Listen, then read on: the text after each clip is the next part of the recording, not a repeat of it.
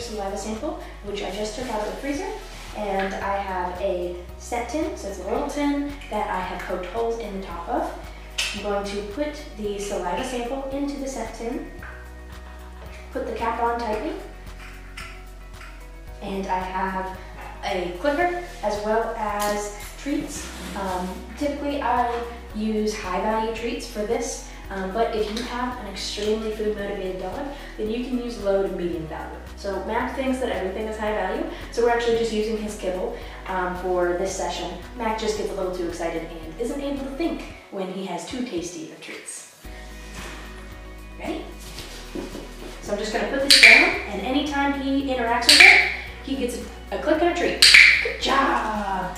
Good boy. And if kibble drops on the floor or treat drops on the floor, it's no big deal. Let them eat it.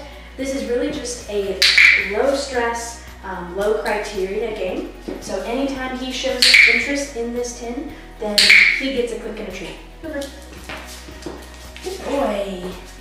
Nice. Good. Right now, he is not sniffing it at all. He has no idea there's a scent inside. And you can tell because he's just shoving his nose on it. He almost, I think, thinks that this is a game where he pushes the item. And that's completely okay. What we're doing right now is we're building value for this tin.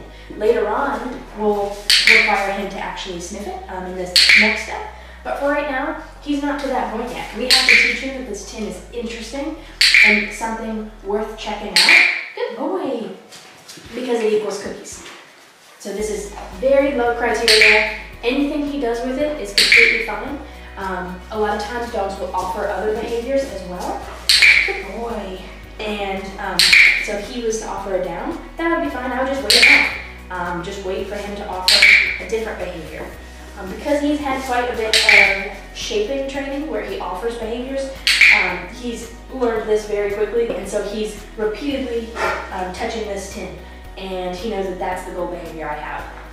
So you can move it around as they get more confident, just teaching them that the tin itself is what's important, no matter where it is in relation to your body. Good boy. And we'll do a couple more successful repetitions, and then what we'll do is we'll just end it.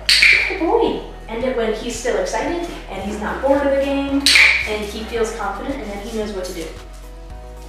So do one more. Nice job. Very good. Okay. All done, buddy. And that's it. That's the whole first set training session with Mac. If your dog offers other behaviors, again, that's completely fine. That's completely normal. Pretty much just ignore everything except for rewarding anything that's related to this setting, whether they look at it, whether they touch it, especially if they sniff it. Just teaching them that this is valuable and this equals cookies.